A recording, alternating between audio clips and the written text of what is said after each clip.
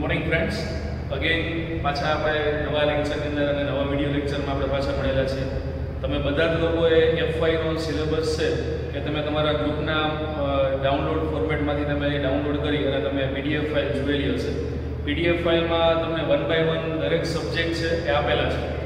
જો કદાચ તમે ઘરે બેસીને 5-10 મિનિટ માટે એ જે સબ્જેક્ટના નામમાં જો હાઇલાઇટ કરેલું હશે તમને બધાને ધ્યાનમાં હશે. ટોટલ કેટલા વિષયો આવે છે? યસ, ટોટલ 8 વિષયો આવે છે. અને 8 વિષયોનું 1 by 1 કદાચ એક લેક્ચર તમારે આવતા હશે અને 1 by 1 તમને એની ડિટેલ છે એ બધી મળતી રહેતી હશે. હવે જે નેક્સ્ટ મારા માટે જે તમારે જે તમને લોકોને જે સમજાવવાનો છે એવો એક ટોપિક અને એવો એક subject, it is called as environment science. Environment science આમ શબ્દ સાંભળીએ ને ત્યારે આપણને લાગે સર આ એન્વાયરમેન્ટ જેવો શબ્દ અને મેનેજમેન્ટને શું લાગે ઓળખતું હશે, અથવા મેનેજમેન્ટ ફિલ્ડની અંદર કે B.B.A ફિલ્ડની અંદર એન્વાયરમેન્ટ જેવો સબ્જેક્ટ શું કામ હશે. અને જો એ પ્રશ્ન ન થતો હોય તો પણ આપણને પ્રશ્ન થવો જોઈએ. Because Y? કારણ કે અત્યારે બધા જ લોકો આપણે જ્યારે સ્ટડી કરીએ છીએ ત્યારે આપણી મેન્ટાલિટી એટલી સ્ટેબલ છે કે કોઈ પણ સબ્જેક્ટ આપણે સ્ટડી કરીએ છીએ એની પાછળનું જે મેઇન રીઝન છે, વાય, શા માટે મારે સ્ટડી કરવાનું એ મને ધ્યાનમાં હોવું જોઈએ. અત્યારે જે આપણે સ્ટડી કરીએ છીએ એન્વાયરમેન્ટ સાયન્સ, હવે આમ જોવા જાય તો બધા લોકોને થોડું ઘણું ધ્યાનમાં આવી ગયું છે કે એન્વાયરમેન્ટ સાયન્સ એટલે શું વિદ્યાર્થી મિત્રો? યસ, એન્વાયરમેન્ટ સાયન્સ મીન્સ પર્યાવરણ રિલેટેડ વિજ્ઞાન. જે વિજ્ઞાન મને પર્યાવરણ સમજાવે છે અને વિજ્ઞાન થકી just because of on the basis of science, સાયન્સના માધ્યમથી મારે હકીકતમાં પર્યાવરણ સમજવું. અત્યાર સુધી આપણે પર્યાવરણ સ્ટડી કરેલું હશે, એન્વાયરમેન્ટ સ્ટડી કરેલું હશે, સ્ટાન્ડર્ડ 5થમાં આવતું, કદાચ 6થમાં આવતું હશે, 4થમાં આવતું હશે, ચોથા, પાંચમા, છઠ્ઠા ધોરણમાં કદાચ આપણે સ્ટડી કરી ગયા. પર્યાવરણ આને કહેવાય આજુબાજુનું જે વાતાવરણ છે અને આ વાતાવરણ છે એ જ ખરા અર્થમાં પર્યાવરણ છે. આપણે આવું બધું કદાચ સમજેલા હશે. હવે કદાચ આપણને કોઈ રિકોલ કરવાનું કે યાદ કરવાનું કે તો કદાચ આપણને ધ્યાનમાં ન પણ આવે. પર્યાવરણ એટલે આપણા મગજમાં એક જ કલ્પના છે, પર્યાવરણની વાત આવે એટલે આજુબાજુનું જે એટમોસ્ફિયર છે, આપણે એન્વાયરમેન્ટમાં જે કાંઈ પણ ફિલિંગ અનુભવીએ છીએ આપણે એને એન્વાયરમેન્ટ કહેતા હોઈએ છીએ. પણ ખરા અર્થમાં બધાની પાછળ છે કે કોઈ સાયન્સ જોડાયેલું છે. આજે આપણા સુધી જે ઓક્સિજન મળે છે તે ઓક્સિજન એ કેવી રીતના આપણા સુધી આવે છે? આપણે જ્યારે શ્વાસની પ્રક્રિયા કરીએ છીએ ત્યારે શ્વાસમાંથી જ્યારે ઉચ્છ્વાસની અંદર જ્યારે કાર્બન ડાયોક્સાઇડ બહાર ફેંકીએ છીએ ત્યારે કાર્બન ડાયોક્સાઇડની માત્રા કેવી રીતના હોય છે? એ કાર્બન ડાયોક્સાઇડ કેના ઉપયોગમાં આવે છે? કારણ કે આજે કોઈ પણ વસ્તુ જે નેચરે જે કંઈ પણ બનાવેલું છે, કુદરતે જે કંઈ પણ બનાવેલું છે એ કોઈના ઉપયોગ માટે તો ઉપયોગમાં આવવાનું જ છે. કદાચ એ મારા ઉપયોગમાં નહીં હોય તો પશુ પક્ષીઓને કામમાં આવતું હશે, કદાચ એ મારા ઉપયોગમાં નહીં હોય તો જે જીવજંતુ ઇન્સેક્ટ્સ જે કહેવાય છે કદાચ એમને કામમાં આવતું હશે. એટલે એન્વાયરમેન્ટ છે આપણે એનું ટોટલી ડિટેલમાં સ્ટડી કરવાનું છે. અને યુનિવર્સિટીની ગાઈડલાઇન્સ પ્રમાણે કોઈ પણ સ્ટ્રીમ હોય, પછી એ B.Com હોય, B.B.A હોય, B.C.A હોય કે એન્જિનિયરિંગ ફિલ્ડ, પણ દરેક વિદ્યાર્થી માટે કમ્પલસરી શું છે તો કે એન્વાયરમેન્ટને સમજવું. હવે અગેન સર ઘણા લોકો પ્રશ્ન મને કરશે, સર એન્વાયરમેન્ટ છે એ B.B.A માં શા માટે આવે? કારણ કે બધા ફિલ્ડમાં ગવર્મેન્ટે કીધું એટલે આપણે મૂકી દીધું. પણ ખાસ વિદ્યાર્થી મિત્રો સમજો, એન્વાયરમેન્ટ એટલા માટે આવે છે ઇન ફ્યુચર. આજે કોઈને આપણને ખબર નથી કે ફ્યુચરમાં કોણ બિલ ગેટ્સ બનશે. આપણે એક્સ્ટ્રીમ લેવલનું જ વિચારીએ, કારણ કે ઇન ફ્યુચર જો આપણે આપણી પોતાની ફર્મ એસ્ટાબ્લિશ કરવાની હોય તો આપણી ફર્મ છે એ સારામાં સારી પોઝિશનમાં હોય ત્યારે મારી ફર્મ છે, મારી પેઢી છે, મારી કંપની છે, મારી પોતાની શોપ છે, મારું પોતાનું કારખાનું છે, એ કોઈ એન્વાયરમેન્ટને ડેમેજ તો ક્રિએટ નથી કરતું ને. આજે બધા જ લોકો પ્રોફિટ મેક્સિમાઇઝેશનમાં માને છે. સતત ને સતત નફાનું પ્રમાણ વધવું જોઈએ. અત્યારની કન્ડિશન બધાને ધ્યાનમાં છે જ. અત્યારે નફો કરવો એ સાઈડની વાત છે, પણ કમાવવું છે એ સૌથી પહેલી ફર્સ્ટ પ્રાયોરિટી છે. પણ જ્યારે આપણે આટલું બધું અર્નિંગ કરીએ છીએ, આપણો અલ્ટિમેટ ગોલ એક જ છે કે મારું પ્રોફિટ મેક્સિમાઇઝેશન થવું જોઈએ. મારા પ્રોફિટમાં દિવસે ને દિવસે વધારો થવો જોઈએ. તો એ પ્રોફિટને માટે થઈ અને બાકીના પેરામીટર છે ને હું સાઈડમાં રાખી દઉં. એક્ઝામ્પલ તરીકે આજે મારું પોતાનું કારખાનું છે, આજે મારું પોતાનું કારખાનું એસ્ટાબ્લિશ કરેલું છે, તો એ કારખાનામાંથી દૂષિત પાણી નીકળે છે, તો એ દૂષિત પાણીની મેં કોઈ વ્યવસ્થા કરી ખરી? પ્રશ્ન છે.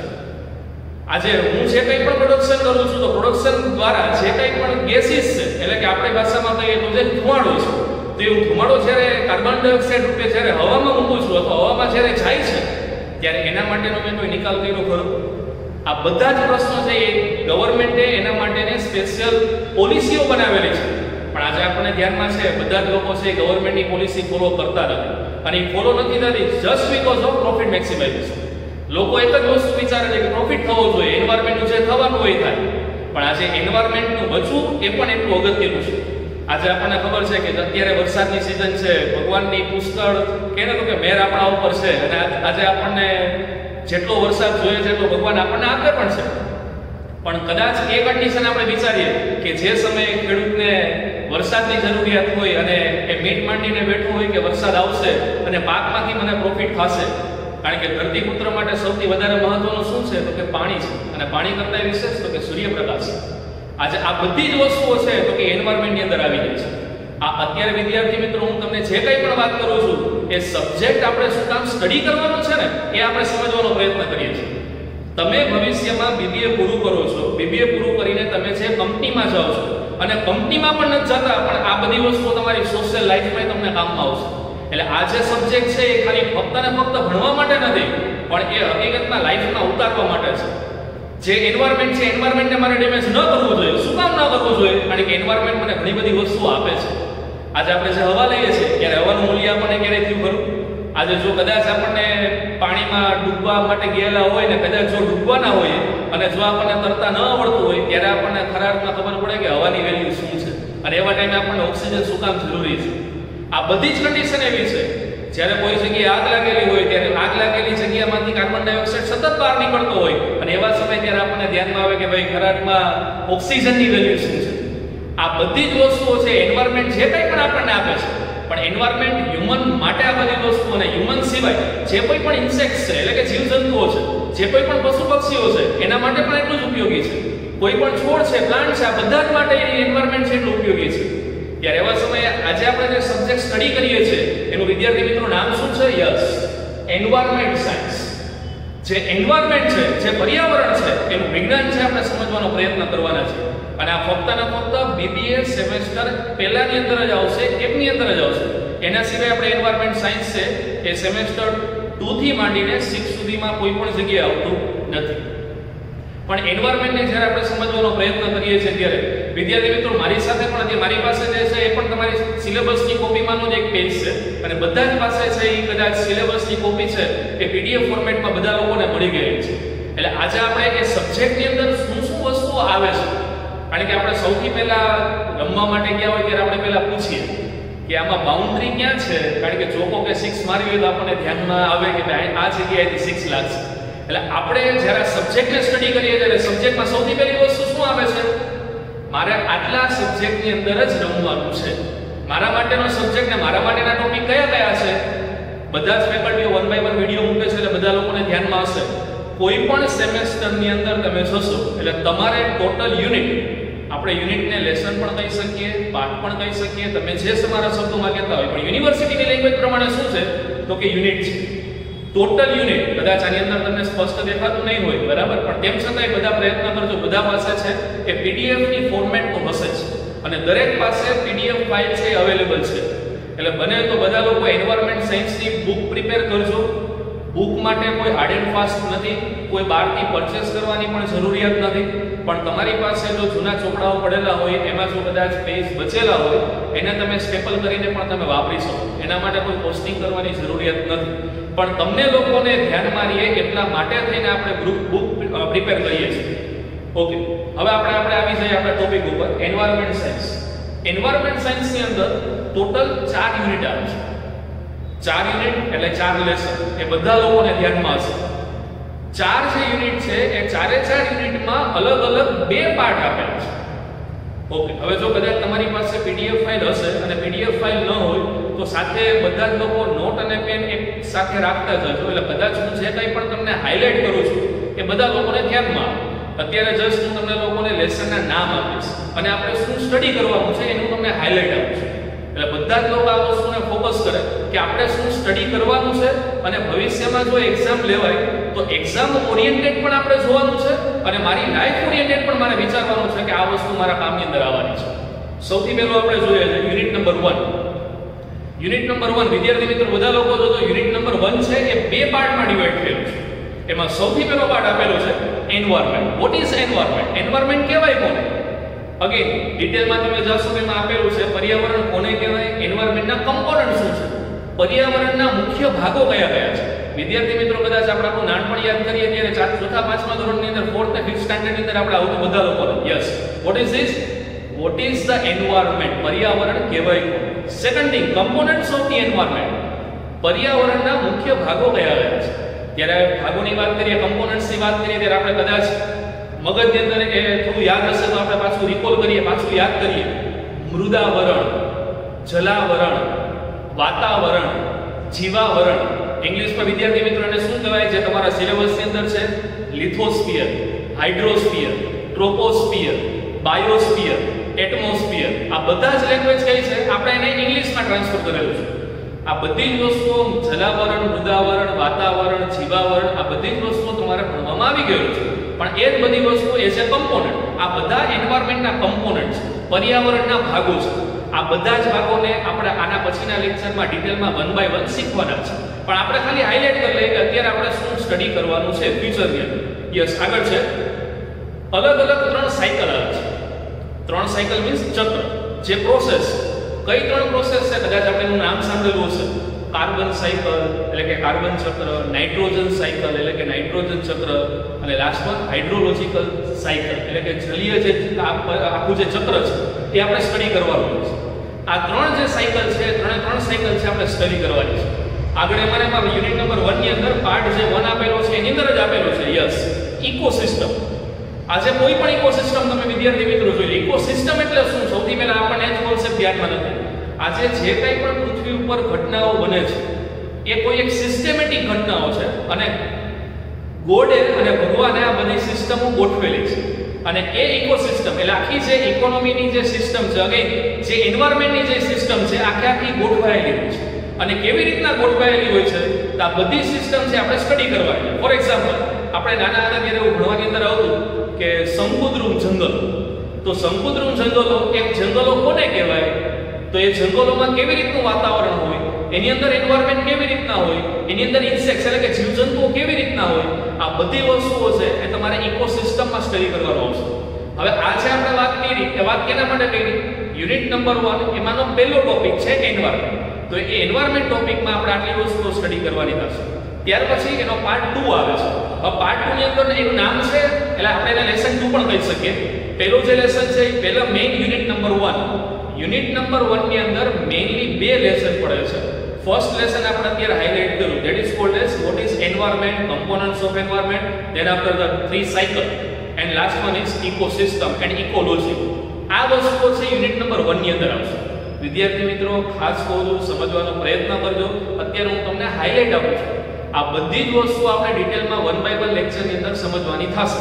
પણ અત્યારે જે સિલેબસમાં આવે છે આપણે એને સમજવાનો પ્રયત્ન કરીએ છીએ. સેકન્ડ આવે છે એન્વાયરમેન્ટ સાયન્સ. એન્વાયરમેન્ટ સાયન્સ કહેવાય કોને? એના પ્રિન્સિપલ્સ કયા કયા છે, સિદ્ધાંતો કયા કયા છે, કયા સિદ્ધાંતો ઉપર આખું એન્વાયરમેન્ટ સાયન્સ ડિપેન્ડન્ટ છે, એન્વાયરમેન્ટ માટે સ્કોપ કયા કયા છે, તો એ સ્કોપ છે એ પણ આપણે જોવાના છે. આગળ છે સૌથી મહત્વનો ક્વેશ્ચન, એન્વાયરમેન્ટ અવેરનેસ પ્રોગ્રામ. ગવર્મેન્ટે પર્યાવરણને બચાવવા માટે, એન્વાયરમેન્ટને બચાવવા માટે એની અવેરનેસ આવે એના માટે અલગ અલગ પ્રોગ્રામ, અલગ અલગ સ્કીમો છે એ ગવર્મેન્ટે બહાર પાડેલી છે.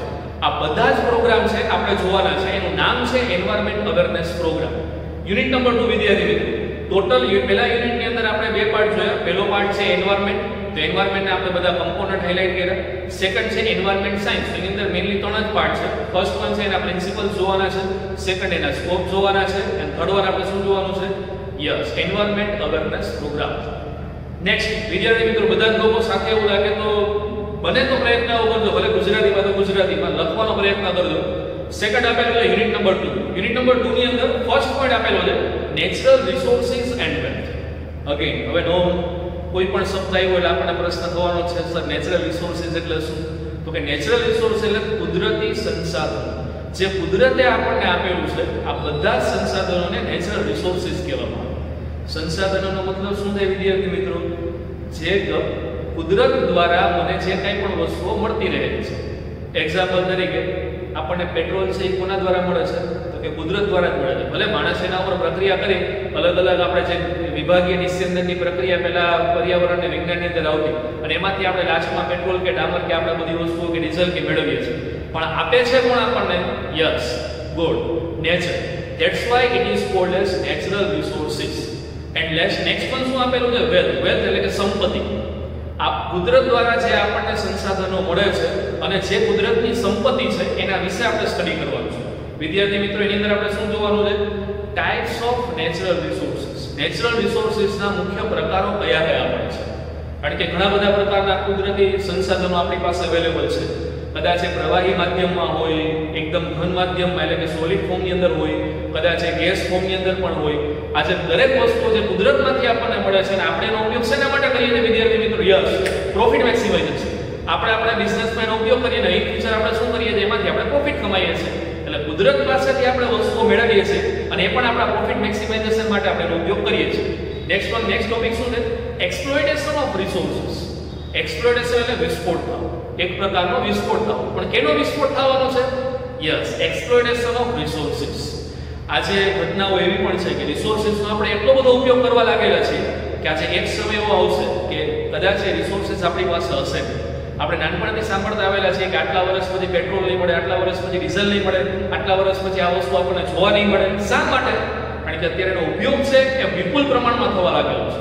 અને એક કન્ડિશન એવી આવશે કે નેચરલ રિસોર્સિસ આપણી પાસે અવેલેબલ હશે. આ યુનિટ નંબર 2 એમાંનું જે પહેલું લેસન છે એનું નામ શું છે વિદ્યાર્થી મિત્રો? અગેન રિપીટ કરીએ, નેચરલ રિસોર્સિસ એન્ડ વેલ્થ. હવે એની અંદર સેકન્ડ જે મેઇન લેસન છે યુનિટ નંબર 2 નું lesson number 2, that is called as wealth. Wealth એટલે કે સંપત્તિ. આપણી પાસે કેટલી સંપત્તિઓ રહેલી છે એમાંનું ડિટેલની અંદર આપેલું છે. સૌથી પહેલો જ આપણે એક તફાવત જોવાનો, difference between wealth and resources. સંસાધનો કોને કહેવાય અને સંપત્તિ કોને કહેવાય? આ બે વચ્ચેનો આપણે તફાવત પહેલા જોશું. ત્યાર પછી આગળ આપેલું છે optimum conversion of the resources into the wealth. જે આપણને રિસોર્સિસ મળે છે આપણે એને વેલ્થમાં કેવી રીતના કન્વર્ટ કરી શકીએ, કન્ઝર્વ કેવી રીતના કરી શકીએ, બચાવી કેવી રીતના શકીએ, એ સમજવાનો પ્રયત્ન આપણે એ લેસનની અંદર આપણે કરશું. જે કુદરત પાસેથી મને મળે છે એનો મારો ઉપયોગ કરીને મારી સંપત્તિ તરીકે મારે એને ટ્રીટ કરવાનું છે, મારે સંપત્તિ તરીકે એને વાપરવાનું છે. આપણને બધાને ધ્યાનમાં છે વિદ્યાર્થી મિત્રો, આપણી પાસે લાખ રૂપિયા હોય તો અથવા લાખને સાઈડમાં રાખીએ, કદાચ મારી પાસે 1000 રૂપિયા હોય ને તો 1000 રૂપિયા એ મારી સંપત્તિ છે. પણ એ 1000 રૂપિયાને મારે કેવી રીતના વાપરવું, that is one type of resources. મારી પાસે વાપરવાના ઘણા બધા માધ્યમો છે. કદાચ હું મૂવી જોવા જાઉં હોય, અત્યારે કોરોનાની કન્ડિશનમાં આપણે એ પણ ન જતા, પણ કદાચ ત્યાં જવું હોય તો હું ત્યાં જાઉં. કદાચ મારે બહાર જમવા માટે જવું છે તો મારી પાસે એ રિસોર્સિસ પણ ખુલ્લા છે. કહેવાનો મતલબ મારી પાસે જે કુદરતમાંથી મળતા રહેલા સંસાધનો છે એને હું સંપત્તિમાં કેવી રીતના ડાયવર્ટ કરી શકું, બચાવ કરી આ બધી વસ્તુઓ મારે એની અંદર જોવાની છે. નેક્સ્ટ વન આપણે આગળ આપેલું છે મેન-મેડ industrial waste, anthropogenic waste. Anthropogenic waste means માણસ દ્વારા જ એ ક્રિએટ કરવામાં આવે છે, પણ માણસ અલ્ટિમેટલી એ વસ્તુ કરતો નથી, પણ એ જે પ્રોસેસમાંથી પસાર થાય એમાંથી જે કચરો ઉત્પન્ન થાય છે. એન્ડ લાસ્ટ વન એમાં આગળ આપેલું છે મેન-મેડ industrial waste. મેન-મેડ industrial waste means what means, again સમજવાનો પ્રયત્ન કરજો. માણસ દ્વારા જે ઉત્સર્જિત કચરો છે આને શું કહેવામાં આવે છે વિદ્યાર્થી મિત્રો? મેન-મેડ ઇન્ડસ્ટ્રીયલ વેસ્ટ. ઇન્ડસ્ટ્રીમાં માણસો દ્વારા ઉત્પન્ન કરવામાં આવતો કચરો, that is called as મેન-મેડ industrial waste. આવા કયા કચરાઓ છે કે જે ભવિષ્યમાં નેચર માટે એકદમ હાર્મફુલ ક્રિએટ થાય છે, નુકસાની કરે છે? આ બધા કચરાઓ છે એને મેન-મેડ ઇન્ડસ્ટ્રીયલ વેસ્ટ કહેવામાં આવે છે. આપણે એને ડિટેલમાં સ્ટડી કરશું વિદ્યાર્થી મિત્રો. આ વાત થઈ યુનિટ નંબર 2 ની. યુનિટ નંબર 2 ની અંદર અગેન પાછું આપણે રિપીટ કરી લઈએ. એની અંદર પણ પાછા બે પાર્ટ પડે છે. ફર્સ્ટ વન આપણે જોયું natural resources and second one is wealth. હવે યુનિટ નંબર 3 ની વાત કરીએ વિદ્યાર્થી મિત્રો. તો યુનિટ નંબર 3 ની અંદર પહેલો પોઈન્ટ આપેલો છે એન્વાયરમેન્ટલ ડિગ્રેડેશન. એન્વાયરમેન્ટલ ડિગ્રેડેશન એટલે શું વિદ્યાર્થી મિત્રો? એન્વાયરમેન્ટનું ડિગ્રેડેશન થવું એટલે કે સ્તર નીચું આવવું. અત્યારે પર્યાવરણનું સ્તર કેટલું નીચે આવેલું છે એની કલ્પના આપણને બધાને ધ્યાનમાં છે. એના દરેક ટોપિક છે તમને બુકની અંદર તમારા સિલેબસની અંદર આપેલા છે. સૌથી પહેલો ટોપિક એમાં આપેલો છે કોઝિસ. કોઝિસ મીન્સ કારણ. એવા કયા કારણો છે કે જેના કારણે એન્વાયરમેન્ટ છે ડિગ્રેડ થવા લાગ્યું છે? ઘણા બધા કારણો છે. એમાં માણસ એક સૌથી મોટું કારણ છે. આજે માણસના કારણે એન્વાયરમેન્ટ છે કેટલું ડિગ્રેડ થયેલું છે. જે જગ્યાએ આપણે 1 ડોલ પાણીમાં નાવાનું ચાલતું હોય ત્યારે આજે ઘણા બધા લોકો એવા છે કે 2-3 ડોલને નળ ચાલુ હોય અને પાણીનો વ્યય કરતા હોય. જે જગ્યાએ પાણીની રિક્વાયરમેન્ટ નથી આપણે એના કરતાં પીવાના પાણીનો ગ્લાસ વધારે લઈએ, પાણી ઓછું પીએ અને પાણી આપણે ફેંકી દઈએ. આ ખાલી પાણીની વાત છે. આવા ઘણા બધા રિસોર્સિસ છે કે જેને આપણે ધીમે ધીમે એનું સ્તર છે નીચેના સ્તર સુધી આપણે લાવવાનો પ્રયત્ન પૂરેપૂરો કરેલો છે. અને પછી આપણે કહીએ છીએ કે કુદરત દ્વારા મને મળતું નથી. કુદરત આપણને આપેલું છે. આજે આપણે વરસાદમાં પાણી જોયું, પાણી પુષ્કળ પાણી છે, ભગવાને આપણને આપ્યું. પણ એ પાણીનો આપણે કોઈ જગ્યાએ બચાવ કર્યો, સંગ્રહ કર્યો, કોઈ જગ્યાએ હાર્વેસ્ટિંગ સિસ્ટમ આપણે ક્રિએટ કરી કે પાણી છે એ યોગ્ય જગ્યાએ જવું જોઈએ અને એ પાણી છે ભવિષ્યમાં મને કામમાં આવવું જોઈએ, એના માટેની મારી કોઈ પ્લાનિંગ છે નહીં. આ બધી જ વસ્તુઓનું મેનેજમેન્ટ છે આપણી પાસે હોવું જોઈએ અને એટલા માટે જ આપણે આ સબ્જેક્ટની અંદર આ બધી વસ્તુઓ સ્ટડી કરીએ છીએ. નેક્સ્ટ વન એમાં આપેલું છે degradation of urban land, forest land and agricultural land. 3 પ્રકારની લેન્ડ આપેલી છે. પહેલી કઈ આપેલી છે વિદ્યાર્થી મિત્રો? તમારા સિલેબસમાં છે અર્બન લેન્ડ. શહેરી જે જમીનો છે એનું ડિગ્રેડેશન થવા લાગ્યું છે. સેકન્ડ એમાં આપેલું છે ફોરેસ્ટ લેન્ડ, એટલે કે જે જંગલની જે જમીન છે એનું ડિગ્રેડેશન થવા લાગ્યું. આજથી તમે 20 વર્ષ પહેલાનું ગિરનાર જસ્ટ એઝ્યુમ કરો, વિચારો 20 વર્ષ પહેલાનું ગિરનાર કેવું હશે અને અત્યારનું એ જંગલ ગિરનારનું છે એ કેવું હશે? સ્વાભાવિક છે અત્યારે વરસાદ પડ્યો એટલે સારામાં સારું જ હોય. પણ આપણે વિચાર કરીએ કે શિયાળાનો સમય છે કે ઉનાળાનો સમય છે ત્યારે જંગલો કેવા છે, પહેલા કેવા હતા 20 વર્ષ પહેલા અને અત્યારે કેવા છે, એમાં પણ આપણને ડિફરન્સ જોવા મળે છે. એટલે લાસ્ટ ટાઈમમાં શું આપેલું છે? યસ, એગ્રીકલ્ચરલ, ખેતીની જમીન. હવે ખેતીની વાત આવે એટલે મોટાભાગના વિદ્યાર્થીઓને કંઈ કહેવું ન પડે, કારણ કે આમાંથી ઘણા બધા વિદ્યાર્થી મિત્રો છે કે ખેડૂત પુત્ર છે કે ખેડૂત પુત્રીઓ છે. બધા લોકોને ધ્યાનમાં છે કે જમીન છે અને ખેડૂત, આ બે વચ્ચેનો જે સંબંધ છે ને એ સૌથી વધારે મહત્વનો છે. આજે ખેડૂત માટેની જમીન કેટલી મહત્વની છે ને એ ખેડૂતને પોતાને ધ્યાનમાં હોય ને ખેડૂતના દીકરાઓને દીકરીઓને ધ્યાનમાં હોય. આજે ખેતી લાયક જમીન છે, આપણે વિચારીએ પહેલા જે આપણને ઉત્પાદન મળતું, જે પ્રોડક્શન મળતું, જે નફો થતો એ અત્યારે થાય છે ખરો? આ સૌથી મોટો પ્રશ્ન છે. શા માટે નથી થતું? કારણ કે આપણે કેમિકલ ફર્ટિલાઇઝરનું પ્રમાણ વધારેલું છે. આપણે એના માટેના બીજા ઓપ્શન આપણે ક્યારેય વિચારેલા નથી. એટલે એન્વાયરમેન્ટ ડિગ્રેડેશનની અંદર અગેન મેઇન સૌથી વધારે મહત્વનો ટોપિક કયો છે? એગ્રીકલ્ચરલ લેન્ડનું ડિગ્રેડેશન થવું. એટલે ખેતી લાયક જે જમીન છે ને એનું સ્તર છે ને એકદમ નીચે આવી ગયું છે. આગળ નેક્સ્ટ મેઇન પોઈન્ટ એમાં આપેલો છે નેચરલ કોઝિસ. કુદરતી એવા કયા કારણો છે કે જેના કારણે અત્યારે એન્વાયરમેન્ટ છે ડિગ્રેડ થવા લાગેલું છે? એમાં સૌથી મહત્વનો ટોપિક તમારા સિલેબસની અંદર આપેલો ધેટ ઇઝ ગ્લોબલ વોર્મિંગ. વિદ્યાર્થી મિત્રો, ગ્લોબલ વોર્મિંગને ગુજરાતીમાં એક લાઈનમાં મારે કહેવું હોય તો શું કહેવાય? વૈશ્વિક લેવલ ઉપર વોર્મિંગ વધવું. ગ્લોબલ એટલે કે વૈશ્વિક, અને વૈશ્વિક લેવલ ઉપર વોર્મિંગ વધવું એટલે શું? ગરમીનું પ્રમાણ વધવું. ખાલી ભારતની અંદર ગરમીનું પ્રમાણ ન વધે વિદ્યાર્થી મિત્રો. ઓલ ઓવર પૃથ્વી ઉપર જેટલા પણ કોન્ટિનેન્ટ છે, જેટલા પણ ખંડો છે, એ ખંડોના જેટલા પણ દેશો છે એ દેશોમાં ઓલ ઓવર જગ્યાએ વાતાવરણ અને ટેમ્પરેચર છે એ વધવા લાગે. એટલે અગેન એની મેઇન ઇમ્પેક્ટ શું પડે? આપણે એને કહીએ છીએ ગ્લોબલ વોર્મિંગ. આ ગ્લોબલ વોર્મિંગની સોલ્યુશન વિદ્યાર્થી મિત્રો બહુ જ મહત્વની છે અને એક્ઝામ રિલેટેડ પણ છે. આપણે ડિટેલની અંદર આપણે સ્ટડી કરશું. યુનિટ નંબર 3 માં નેક્સ્ટ જે લેસન નંબર 2 છે એ આપણે જોઈ લઈએ, એન્વાયરમેન્ટ મેનેજમેન્ટ. હવે આ બધી વસ્તુ જોઈએ તો મેનેજમેન્ટ તો કરવું પડશે ને વિદ્યાર્થી મિત્રો, કારણ કે મેનેજમેન્ટ વગર તો પોસિબલ નથી. આપણે બધી વસ્તુ જોઈએ છે કે આવું આમ થાય છે, આ એન્વાયરમેન્ટમાં ફોરેસ્ટની જમીન આવી થઈ જાય છે, એગ્રીકલ્ચરની જમીન આવી થઈ જાય છે, મેન મેડ ઇન્ડસ્ટ્રીયલ વેસ્ટ આટલો છે, ગ્લોબલ વોર્મિંગ આટલું છે. પણ મેનેજમેન્ટ માટે આપણે કયા ફંડામેન્ટલ્સ ધ્યાનમાં રાખવાના છે? તેની અંદર આપેલું છે development and environmental linkages between the environment concerning India. આપણે બધા જ લોકોને જોડવાના છે. ઇન્ડિયાને કોની સાથે જોડવાનું છે? ઇન્ડસ્ટ્રી સાથે જોડવાનું છે. અને ઇન્ડસ્ટ્રીને કોની સાથે જોડવાનું છે? એન્વાયરમેન્ટ સાથે જોડવાનું છે. જ્યારે ગવર્મેન્ટ, ઇન્ડસ્ટ્રી અને માણસો, આ બધા જ લોકો જ્યારે ભેગા થાય અને આ બધા જ લોકો જ્યારે પ્રયત્ન છે એન્વાયરમેન્ટને સારો કરવાનો પ્રયત્ન કરતા હોય ત્યારે થોડું ઘણું ગ્લોબલ વોર્મિંગ છે નીચે આવે, એન્વાયરમેન્ટનું જે ડિગ્રેડેશન થયેલું છે એ થોડુંક સારું બને અને એન્વાયરમેન્ટ ડિગ્રેડેશન થવાની માત્રા ઘટે. આ બધી વસ્તુ ક્યારે શક્ય થશે? જ્યારે બધા જ લોકોનું લિંકેજ થશે. લિંકેજ એટલે શું વિદ્યાર્થી મિત્રો? જોડાવું. જ્યારે જોડાણ થશે ત્યારે. આગળ એમાં આપેલું છે the need four sustainable development. Sustainable ડેવલપમેન્ટનો મતલબ શું થાય વિદ્યાર્થી મિત્રો? જે લાંબા સમય સુધી ચાલી શકે એવી વસ્તુઓનો વિકાસ. આજે આપણને ખબર છે સીએનજી આપણે ગોતીને લાવ્યા, પણ શા માટે લઈને આવ્યા? લાંબા સમય સુધી આપણને સીએનજી મળે. અત્યારે સૌથી માર્કેટમાં ટોપ મોસ્ટ ચાલતું હોય ને કદાચ તમને લોકોને ધ્યાનમાં હશે એવી સિસ્ટમ કઈ છે? Yes, solar rooftop system. Solar rooftop system આપણને ખબર છે વન ટાઈમ ઇન્સ્ટોલેશનનો ચાર્જિસ થોડો ઘણો હશે, પણ લોંગ ટર્મ બેનિફિટ કેટલા છે? કુદરતમાંથી મને જે સૌર ઉર્જા મળે છે, જે સોલાર એનર્જી મળે છે, એને કન્ઝર્વ કરીને હું મારા ઉપયોગમાં લઈ શકું છું. મારે કોઈ કોલસા દ્વારા વીજળી ઉત્પન્ન કરવાની કોઈ જગ્યાએ જરૂરિયાત છે નહીં. તો એ વીજળી જો હું કોલસા દ્વારા ઉત્પન્ન નહીં કરું તો અગેન થશે શું? કોલસામાંથી જે કાર્બન ડાયોક્સાઇડ અને કાર્બન મોનોક્સાઇડનું પ્રમાણ છે એ ઓછું થઈ જશે, કારણ કે કોલસા ઓછા પડશે અને ડાયરેક્ટ મને એનર્જી ક્યાંથી મળશે? સોલારમાંથી, સૂર્યમાંથી. અને એ એનર્જીને હું કન્ઝર્વ કરીશ એટલે શું? હું એનો સંગ્રહ કરીશ અને સંગ્રહ કરીને મારા ઉપયોગની અંદર જ હું લઈશ. નેક્સ્ટ પર વિદ્યાર્થી મિત્રો, આ વાત થઈ યુનિટ નંબર 3. ત્યાર પછી આવે તો યુનિટ નંબર 4 અને છેલ્લું યુનિટ, અને એની અંદર પણ 2 લેસન છે. પહેલું લેસન આપેલું છે ડિઝાસ્ટર મેનેજમેન્ટ. આપત્તિ સમયે મારે મેનેજમેન્ટ શું કરવું? ડિઝાસ્ટર એટલે શું? કોઈ પણ કુદરતી આપદા કે કોઈ પણ કુદરતી આફત આવેલી છે ત્યારે એવા સમયે મારે મેનેજમેન્ટ કેવી રીતના કરવાનું? ગવર્મેન્ટના અધિકારીઓ કોઈ હશે તો એ લોકોને ધ્યાનમાં પણ હશે. ડિઝાસ્ટર મેનેજમેન્ટ નામનું આખું અલગથી ખાતું છે. અને અત્યારે એડવર્ટાઇઝમેન્ટમાં ઘણી વખતે ડિઝાસ્ટર મેનેજમેન્ટવાળા લોકો એ પોતે અલગથી એની પોતાની એડવર્ટાઇઝમેન્ટ પણ આપે છે કે આપત્તિ સમયે મારે શું કરવું જોઈએ, તો કે આટલી વસ્તુઓ મારે સાથે રાખવી જોઈએ. આપણે એડવર્ટાઇઝમેન્ટ ઘણી વખતે જોતા આવશું. તો એ ડિઝાસ્ટર મેનેજમેન્ટ, જ્યારે હું કોઈ કંપની લઈને બેઠેલો છું, કંપનીમાં કામ કરું છું, ત્યારે આપણે તો ફાયર સેફટી માટે અલગથી ઇક્વિપમેન્ટ આપણે વસાવેલા હશે કંપનીઓની અંદર, આપણે જોયેલા હશે.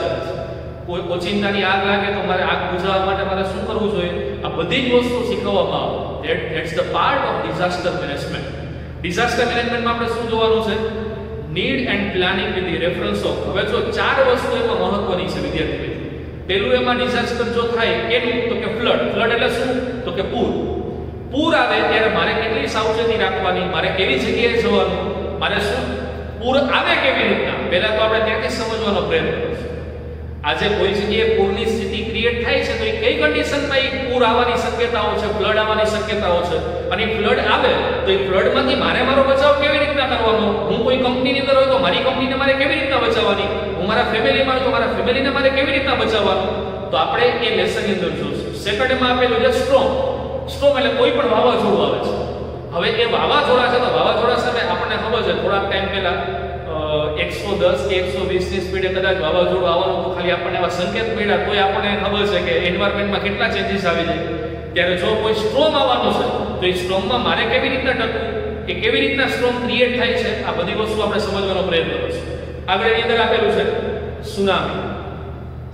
સુનામીની કદાચ આપણે વિડીયો કદાચ જોયેલા હશે સુનામીના. તો એ સુનામીના વિડીયો, સુનામી ક્રિએટ કેવી રીતના થાય છે. કોઈ પણ પાણીની અંદર પ્લેટો છે, જે સ્તર છે, નીચેના જે પ્લેટ છે, પૃથ્વીના જે પડ છે, જે સ્તર રહેલું છે, એ જ્યારે ખસતું હોય, એકબીજા સાથે ટકરાતું હોય અથવા અથડાતું હોય, અથવા એ બે વચ્ચે જ્યારે ઘર્ષણ ક્રિએટ થાય ત્યારે ઘર્ષણના કારણે જે વેવ્સ ક્રિએટ થાય છે, વેવ્સ એ અલ્ટિમેટલી આપણે જેને શું કહીએ છીએ તો કે સુનામી કહીએ છીએ. અને વેવ્સ કઈ જગ્યાએ આવે તો કે લેન્ડસ્લાઇડ ઉપર એ વેવ્સ છે દરિયામાંથી લેન્ડસ્લાઇડ એટલે કે જમીન ઉપર આવે છે, અને આપણે એનું નામ એને શું આપીએ છીએ તો કે સુનામી આપીએ છીએ. લાસ્ટ વન એની અંદર વિદ્યાર્થી મિત્રો છે સાયક્લોન. સાયક્લોન એટલે કે ચક્રવાત. ચક્રવાત, વરસાદની અંદર ચક્રવાત કેવી રીતના ક્રિએટ થાય છે. સાયક્લોન ઉપરનું કદાચ બધા લોકોને હોલીવુડના મૂવી કદાચ ધ્યાનમાં હશે, તેને ટોર્નેડો કદાચ નામ આપેલું છે મૂવીનું. કદાચ કોઈ વિદ્યાર્થી મિત્રોએ મૂવી જોયેલો હશે તો ધ્યાનમાં હશે કે ટોર્નેડો કેવા ક્રિએટ થાય, ચક્રવાત સાયક્લોન કેવી રીતના ક્રિએટ થાય, નહીં કઈ કઈ કન્ડિશન, હવાનું વાતાવરણ એ ભેગું થાય અને એના કારણે જે સાયક્લોન ક્રિએટ થાય છે, અને સાયક્લોન કેટલી તબાહી, કેટલું નુકસાન, કેટલો લોસ આપણને કરી શકે એ આપણે મૂવીમાંથી કદાચ જોઈ લેવું જોઈએ. કદાચ આપણે એને વિડીયો છે તો એ મૂવીનો વિડીયો ક્લિપિંગ પણ આપણે બધા વિદ્યાર્થીઓને બતાવશું. એન્ડ નેક્સ્ટ વન એમાં આપેલું છે અર્થક્વેક, ભૂકંપ. હમણાં થોડોક ટાઈમ પહેલા આપણે બધા લોકોએ ભૂકંપના આંચકા છે આપણે અનુભવ્યા. ભૂકંપ કેવી રીતના થાય, કઈ પરિસ્થિતિમાં થાય, અને ભૂકંપથી બચવા માટેના મારા મેઝરમેન્ટ કયા છે, મારા મેનેજમેન્ટમાં મેં શું કરેલું છે, આ બધી વસ્તુ આપણે એની અંદર જોવાનું છે. લાસ્ટ પણ યુનિટ નંબર 4 નું સૌથી છેલ્લું ચેપ્ટર છે, તેમાં પાર્ટ 2 નું નામ છે એન્વાયરમેન્ટલ મેનેજમેન્ટ સિસ્ટમ. મેનેજમેન્ટ કરવા માટે કોઈ સિસ્ટમ ગોઠવવી હોય. એટલે આપણે આની પહેલાનું જે ચેપ્ટર હતું તેનું નામ શું હતું વિદ્યાર્થી મિત્રો? Disaster management. પણ એ ડિઝાસ્ટર મેનેજમેન્ટ બનાવવા માટે મારી પાસે કોઈ સિસ્ટમ હોય. તો એ સિસ્ટમ ઇન્ટરનેશનલી એસ્ટાબ્લિશ થયેલી છે, એટલે ઇન્ટરનેશનલ લેવલ ઉપર બધી ગવર્મેન્ટોએ ભેગું થઈને નક્કી કરેલું છે, અને એના સિવાય ઇન્ડિવિડ્યુઅલ કન્ટ્રીની ગવર્મેન્ટ છે તો એને પણ નક્કી કરેલું છે. તેમાં આપણે અલગ અલગ શોર્ટ નોટ જોવાની છે વિદ્યાર્થી મિત્રો. એટલે આજે છેલ્લું છે યુનિટ નંબર 4 છે, એનું જે છેલ્લું ચેપ્ટર છે ને એમાં સૌથી વધારે શોર્ટ નોટ એટલે કે ટૂંક નોંધ આવશે. પહેલી ટૂંક નોંધનું નામ શું વિદ્યાર્થી મિત્રો આપેલું છે? ISO 14000. શું છે, કેવી રીતના છે, આપણે સમજવાનો લેક્ચરમાં આપણે પ્રયત્ન કરશું. અત્યારે હું તમને લોકોને હાઇલાઇટ આપું છું કઈ કઈ ટૂંક નોંધ પૂછાશે. આગળની અંદર આપેલું છે એન્વાયરમેન્ટલ ઓડિટ. દરેક કંપનીઓમાં ગવર્મેન્ટના અધિકારીઓ આવે અને એન્વાયરમેન્ટમાં કોઈ પોલ્યુશન કોઈ કંપની ક્રિએટ કરતું નથી ને, આની એક ઓડિટ કરવામાં. અત્યાર સુધી આપણે ઓડિટ કોની કરેલી હોય? અકાઉન્ટિંગના ચોપડાની અથવા અકાઉન્ટિંગ બુકની. પણ હવે આ ઓડિટ કેના માટેની થાય છે? તો કે એન્વાયરમેન્ટની ઓડિટ થશે. નેક્સ્ટ વન એમાં આપેલું છે ઇકો ફ્રેન્ડલી પ્રોડક્ટ. એવી પ્રોડક્ટ કે જે એન્વાયરમેન્ટને ડેમેજ ક્રિએટ કરતી નથી, આવી પ્રોડક્ટને શું કહેવામાં આવે? Eco friendly product. Next one એમાં આપેલું છે ગ્રીન ઇન્ડસ્ટ્રી. ગ્રીન ઇન્ડસ્ટ્રી કોને કહેવાય? કેવા પ્રકારના ઇક્વિપમેન્ટ ત્યાં વપરાતા હોય કે જે એન્વાયરમેન્ટને ડેમેજ ન કરતા હોય, એટલા માટે થઈને એને ગ્રીન ઇન્ડસ્ટ્રી કહેવામાં આવતી હોય. અથવા તો એન્વાયરમેન્ટમાં પ્રદૂષણની માત્રા છે એ ઇન્ડસ્ટ્રીની સૌથી ઓછી હોય, આવાને પણ ગ્રીન ઇન્ડસ્ટ્રી કહેવામાં આવે છે. જે 100% પેપરલેસ વર્ક થતું હોય, એન્વાયરમેન્ટને કોઈ ડેમેજ ન થતું હોય, આવી ઇન્ડસ્ટ્રીને ગ્રીન ઇન્ડસ્ટ્રી. ડિટેલ અંદર વિદ્યાર્થી મિત્રો આપણે જોશું. અને લાસ્ટ વન સિલેબસનો છેલ્લી શોર્ટ નોટ છે કાર્બન ક્રેડિટ. બધા લોકોએ ક્રેડિટ કાર્ડનું નામ તો સાંભળેલું છે. ક્રેડિટ કાર્ડ એટલે શું વિદ્યાર્થી મિત્રો? યસ, તમને કોઈ પણ બેંક તમારી પ્રેસ્ટીજ જોઈ, તમારી ક્રેડિટ જોઈ, તમને અમુક અમાઉન્ટ એમને વાપરવા માટે આપે છે. ક્યાં સુધી? તો કે અમુક નક્કી કરેલા સમય સુધી કે સમય મર્યાદા કે દિવસ સુધી, 40 દિવસ હોય, 35 દિવસ હોય, કોઈ પણ XY હોઈ શકે છે. જેવું કાર્ડ એવી તમને મર્યાદા આપે. ગવર્મેન્ટે અને ઓલ ઓવર વર્લ્ડ લેવલ ઉપર દરેક દેશોને કાર્બન ક્રેડિટ મળેલી છે કે દરેક દેશ છે આટલો જ કાર્બન ડાયોક્સાઇડ છે એ પોતાના દેશમાંથી છોડી શકે. આનાથી વધારે જો કોઈ પણ દેશ કાર્બન ડાયોક્સાઇડ હવામાં છોડશે, તેના ઉપર દંડાત્મક કાર્યવાહી અથવા શિક્ષાત્મક કાર્યવાહી આના ઉપર થશે, અથવા કોઈ પણ એના ઉપર સ્ટ્રિક્ટલી એક્શન છે એ કોઈ પણ કન્ટ્રી ઉપર લેવામાં આવશે. આ કાર્બન ક્રેડિટ છે એ દરેક દેશને આપવામાં આવે છે. આના વિશે પણ આપણે ડિટેલની અંદર સ્ટડી કરશું વિદ્યાર્થીઓ. એટલે આજે આપણે આખા લેક્ચરમાં શું સમજવાનો પ્રયત્ન કર્યો? ખાલી એક જ વસ્તુ વિદ્યાર્થી મિત્રો ધ્યાનમાં રાખવાની છે. એન્વાયરમેન્ટ સાયન્સ નામનો એક વિષય છે, આજે મેં તમને હાઇલાઇટ કરવાનો પ્રયત્ન કર્યો. આમાં આવું આવશે. હવે આપણે વન બાય વન આગળનો જે લેક્ચર હશે ત્યારે આગળના લેક્ચરમાં આપણે જોશું કે એની અંદર આપણે જે ટોપિક છે એ ટોપિકને ડિટેલમાં સ્ટડી કરવાની છે. તમારા બુકની અંદર જે વસ્તુ આપેલી હશે એ બુકને તમને લોકોને જ્યારે બુક પ્રોવાઈડ થાય ત્યાર પછી આપણે બધી વસ્તુ ડિટેલમાં સ્ટડી કરવાનો પ્રયત્ન કરીશું. કારણ કે તમારી પાસે અત્યારે બુક અવેલેબલ હશે. અત્યારે કોઈ પાસે બુક અવેલેબલ નથી, તમને લોકોને કોલેજમાંથી મેસેજ આવશે એટલે તમારે લોકોએ બુક લઈ લેવાની છે અને બુક મળ્યા પછી આપણે વન બાય વન એની અંદર એક યુનિટ છે આપણે સ્ટાર્ટ કરશું. આઈ હોપ કે તમને લોકોને આજે એન્વાયરમેન્ટ સાયન્સ સબ્જેક્ટ વિશે થોડું ઘણું સમજમાં આવ્યું હશે કે આમાં આવું પૂછાય છે. ટોટલ 4 યુનિટ છે વિદ્યાર્થી મિત્રો. દરેક યુનિટની અંદરથી 14 માર્કના ક્વેશ્ચન પૂછાશે. કદાચ એ ક્વેશ્ચનમાં ક્યારેક એવું બની શકે કે 14 માર્કની જગ્યાએ 16 માર્કનો કરે. કહેવાનો મતલબ 70 માર્કનું જે પેપર છે એ 70 માર્કનું પેપર ટોટલી 4 યુનિટની અંદર 70 માર્ક ડિવાઈડ કરેલા છે. કદાચ ક્યારેક એવું બને કે કોઈ એક પ્રશ્ન છે 14 માર્કનો હોય, કોઈ એક પ્રશ્ન છે 10 માર્કનો હોય, કોઈ એક પ્રશ્ન છે 7 માર્કની શોર્ટ નોટ એટલે કે ટૂંક નોટ પણ તમને પૂછી શકે. પણ માર્કિંગ સિસ્ટમ કેવી રીતના છે, શું છે એ આપણે આના પછીના લેક્ચરની અંદર જોશું અને ડિટેલની અંદર પણ આપણે one by one unit wise સમજતા જશું. પણ અત્યારે આપણે ખાલી સબ્જેક્ટની હાઇલાઇટ મેળવેલી છે. એન્વાયરમેન્ટ સાયન્સ કહેવાય કોને, એન્વાયરમેન્ટ સાયન્સમાં શું શું આવે છે અને આપણે શું શું સ્ટડી કરવાનું છે. આઈ હોપ બધા લોકોને આ વિડીયો ગમેલો હશે અને બધા જ લોકો તમારા વિદ્યાર્થી મિત્રો સુધી આ વિડીયો શેર કરજો. ફક્ત ને ફક્ત આપણી કોલેજ પૂરતું નહીં પણ બધા લોકોને આ વિડીયો છે અને સમજશે કે બધા લોકો સુધી પહોંચે એના માટેનો આપણે પ્રયત્ન કરીએ અને જેટલું નોલેજ આપણે શેર કરશું એ બધા લોકોના કામની અંદર આવશે. આઈ હોપ બધા લોકોને આ વિડીયો ગમેલો હશે. Thank you so much.